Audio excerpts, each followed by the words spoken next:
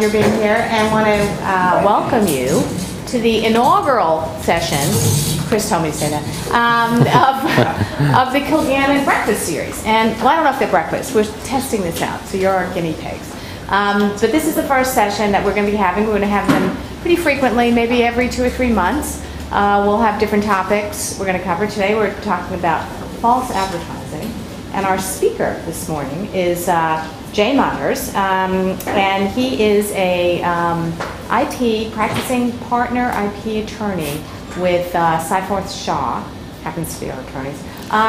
Anyway, but Jay is back. I'm going to give you a little bit of background on Jay. He's a Columbia University undergrad, Vanderbilt Law School. He's a partner in the intellectual property group of Seaforth Shaw, and he's practiced trademark and copyright law for 13 years. And he's regularly represented advertising agencies and advised on ad clearance matters, infringement, and related issues for many years. He has been recognized, this is the most important thing, he's been recognized by, as one of the Georgia legal elite in intellectual property by Georgia Trend magazine and a rising star by Super Lawyer magazine. How about that? Thank you. Benny said, "Is that sufficient?" And I said, "Yes, sufficient." You read that perfectly. Thank you very much. And you wrote that well.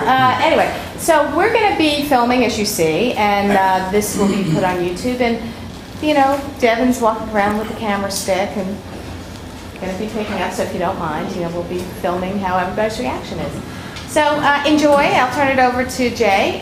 Enjoy. And I think you want some interaction? Yes, I do. I want to encourage everyone to interact. This is, well, first of all, thank you, Rena. Thanks for having me here. This is great to be here. I'm delighted to be the kickoff person for, oh, thank you. Yeah, I do. That's great. Helpful. So let's see.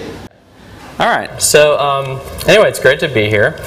Today I'm going to talk about false advertising. This is just the basics. It's an overview. I know all of you probably have had experience with false advertising issues. I know that in the room today we have people from the agency. We also have clients and prospects of the agency. So if you're an advertiser or you're an agency person, I know you probably all have a good idea of what false advertising is. Hopefully today we can put some legal framework around your operational knowledge. And that's really what it's intended to do. It's any one of the topics that we'll talk about today could be a multi-hour presentation, so it's really more of a survey. And the other thing I want to say is please do ask questions, interact. I hope this is an interactive session, because if I stand up here and talk for 30 minutes, it's going to be dreary. So let's see. The purpose of this slide, and I hope, can everybody read this slide? The purpose of this slide is to say, this is important stuff. This is the fear of God slide. This is just in the past 2 months. You can see major companies going to battle, going to war on false advertising issues. And so you don't want to be one of these companies. If you can avoid being a defendant in a lawsuit over a false advertising issue, that would be very good. I think that this is not atypical. If you went at any given point and looked at the last 2 months worth of headlines about false advertising, you're going to see very similar headlines like this. I think the economic downturn has probably had an effect and increased sensitivity to these issues. Advertisers are pushing the envelope, trying to obtain market share in a down market. Competitors are seeing those ads and thinking, this looks like abuse to me, this looks false. And so you're seeing, I don't think this is an uptick, but I think there's a heightened sensitivity to the issue. So it's time to be careful with your advertising. I'm going to come back to some of these cases too, hopefully during the presentation. Okay. So here's the roadmap. We're going to do 3 things today. Talk about the legal landscape, and I'm going to just spend a few minutes about the 5 regimes of false advertising and who is enforcing these cases and how they work. Then we're going to talk about some specific categories of what is false advertising, specific issues, and then I'm going to finish it up with some guidelines. And hopefully at the end, if we have time, we can talk about social networking and some of the other hot topics that are out there. And if you have questions, hopefully we'll have time for that. But again, ask questions in the middle if you can, if you would like. All right, so I'm going to show you these 2 slides. This is the first slide, Lanham Act, Federal Trade Commission Act. Then you've got the National Advertising Division of the Better Business Bureau, and then state consumer protection statutes. So I'm going to just walk through these very quickly and what their purposes are. The Lanham Act is the main law at the federal level about false advertising. And the primary function of the Lanham Act, or the primary way in which that is invoked, is by competitors. So this is when an advertiser puts out an ad that a competitor views as being false, misleading, or mischaracterizing of the competitor's product. So you're typically seeing the main concern here is competitor harm, and competitors are the people bringing, these are big time federal litigation over advertising. Typically it's mostly involved with obtaining injunctive relief. Typically that's what you're trying to seek in a Lanham Act case. Damages are rare, but they are available in some egregious cases.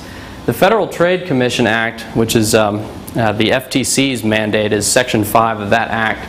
This is primarily concerned more not with competitor harm, but with substantiation and consumer protection issues. And you see the FTC getting involved in numerous cases where an ad has been made, an ad has been put out into the market saying something objective, like in the case of the if you saw back on this prior slide, this Kellogg's case.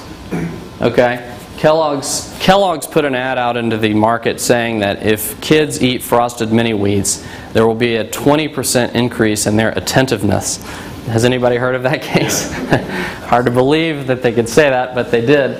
I hope nobody here is from Kellogg's. But anyway, the FTC took action on that, and it turned out, and that's a perfect example of something that needed to have been substantiated. And yes? Will the FTC do that on their own, or what? They will. Competitor most likely call them? There are many ways in which the FTC can get started. It's a great point. There's no private right of action under the FTC Act, so it's only the FTC that can go after these things. No citizen can make the FTC do anything like in a criminal matter.